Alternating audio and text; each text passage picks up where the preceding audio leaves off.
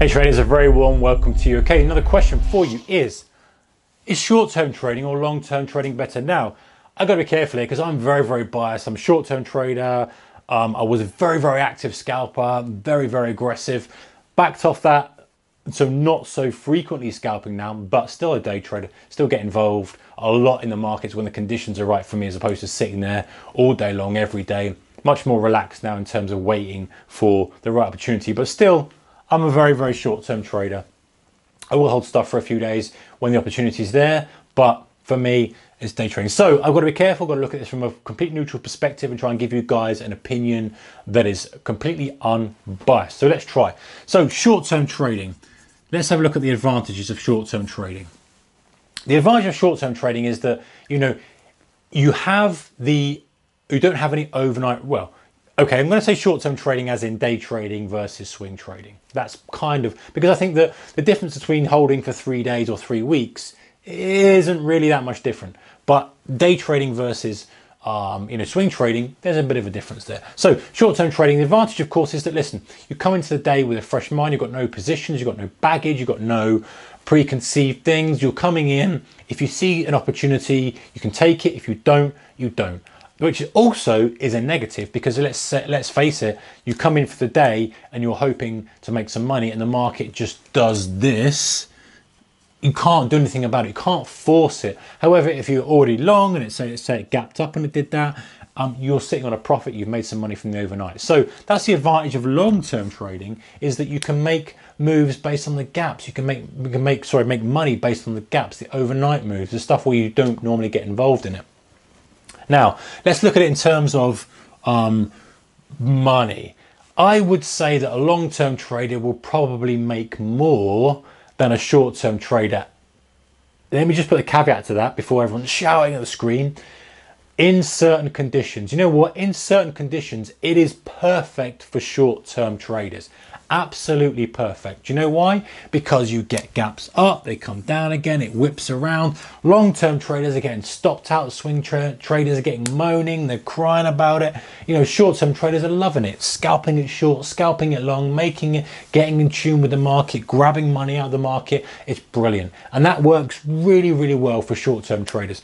But sometimes the market's just kind of plodding, every day it plods up. Very slow intraday range, nothing going on, but it generally just moves up. That's a long-term trader's dream. They're long, they're swing trading, they make a little bit each day, and it's frustrating for a short-term trader. So in those conditions, a long-term trader is going to make more, because they can add to their position, they can build the position, nice, slow, steady bull market. They're going to make a lot more money. Short-term trader, if the market conditions aren't there, you just can't make the money. However, if they are there, you are going to kill it compared to the long-term trading. Now, guys, I've traded through a bear market, and I can tell you, a bear market is a great time to be a short-term trader. A great time, because the volatility is great, the volatility is really good, and you've got that downward pressure and fear. You've got people pulling money out of the market, which makes it far more of an edge as a short-term trader than a long-term trader. Okay, anything else we can think of? Let's have a look. So from a long-term trading perspective. Okay, short-term trading, you have to be a little bit more disciplined and a little bit quicker on your feet. Market's moving around, you want to know whether to go long or short. Long-term trading, you obviously can take your time to make your decisions, and you can put them on, you put your orders in, you can forget about it. Which is one of the good things, with long-term trading. Short-term trading, it ties you to the screen.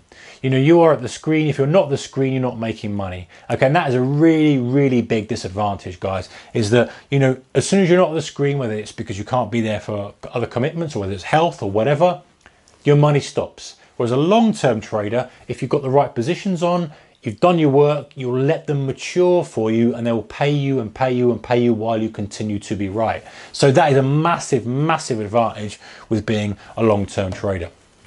My advice, if I was giving advice to a brand new trader, I would say, listen, try to become a swing trader. Try to become a swing trader. However, if your personality really doesn't like it, then short-term trading is absolutely fine. There's money to be made there, good money to be made in short-term trading. But I would say, from a perspective of giving yourself more time and perspective of less risk potentially, I'm very careful when I say that, But long-term trading, swing trading, even on a short time frame, like a few day move, is, if you can, do that. I mean, I look at my performance and I openly admit I am not the best swing trader. However, I consider myself a pretty good day trader. I'm quite good at grabbing things out of the market, chunks of move from the market, reading short-term things, being aggressive when I need to be, and taking money that way.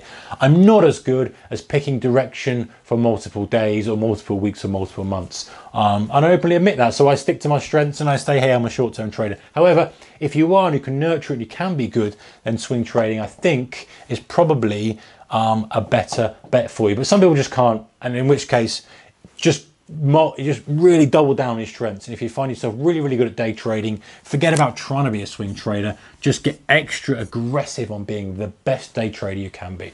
All right, guys, let me know your thoughts on that. Short-term trading or long-term trading, which one's better? Take care. Bye-bye.